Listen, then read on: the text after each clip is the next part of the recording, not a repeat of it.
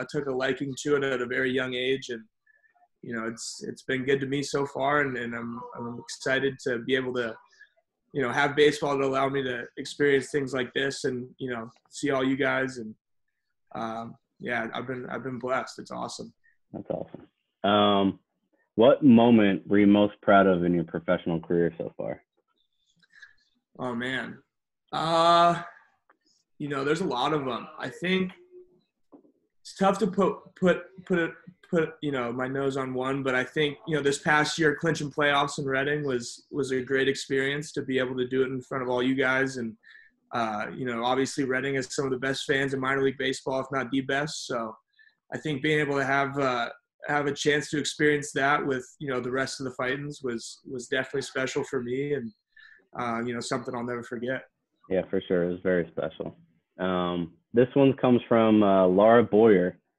She says, how do you stay focused knowing you are real close to being called up with the Phillies?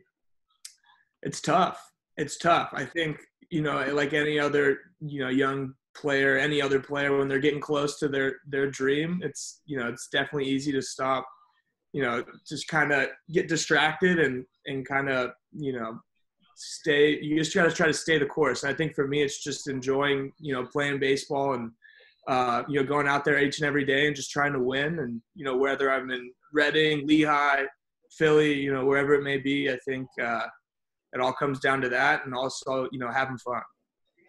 Do you ever get nervous before a game? I think, yeah, I'd say so. I think nerves are good. When you're playing 140, it tends to become repetitive, and you kind of got to go out there and handle your business. But I'd say, the first opening day for sure, first game of playoffs, big games like that. But once that first pitch is thrown, you kind of, the nerves settle down, and you relax and can go out there and have fun. Do you have a best friend on the team? I mean, I love every single guy I've played with. I love to death. But last year I lived with Luke Williams and Josh Steven, and they're both 45 minutes up the road from me here. So I've been pretty close with them the past 4 or 5 years since we got drafted, and Josh even before that in high school. So, and then obviously spending almost every single day together for 8 months during the season in Reading was definitely something that brought us closer. Yeah, you get real close when you're with them every day. Let's see. This one's from Dawson Downs. Have you ever had to dive to catch a ball? And if so, is it hard to do? Oh, yeah. I've had to dive plenty of times. And, you don't always come up with it. So I'd say it's definitely something tough, definitely something that, you got to work on. Just like everything in baseball, you got to practice it over and over and over to be able to, feel comfortable doing it in the game. And, but no, when you do dive and you do make that play, it's a great feeling for sure. All right. This one's from our buddy, J.R. Palmer. He wants to know if you have any broken bats that you aren't going to use that he could have. Mm-hmm. I unfortunately give away all those broken bats during the season. So I don't have any on me now. It's been tough to have a broken bat when there's no baseball. So maybe the next time you're in Reading. Next time in Reading, for sure. I'll give you a non-broken one. There we go. All right, I got one more question for you. What advice would you give young players and, us here in the Dream League just for playing and getting out on the field?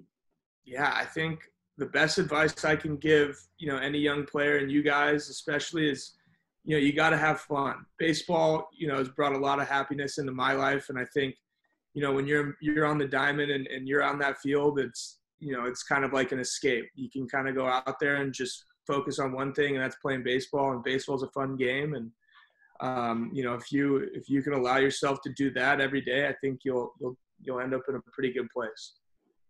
Awesome, Mick. Well, we really appreciate you hopping on here. It was nice to see you and catch up a little bit.